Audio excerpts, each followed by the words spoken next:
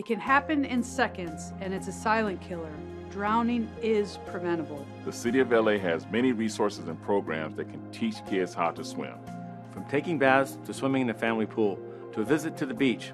When kids are in the water, we should never take our eyes off of them. And we should always designate a water watcher. At home, we need to ensure multiple layers of security to keep kids out of the pool area unsupervised. This inconvenience now will save and avoid tragedies later. Thank you.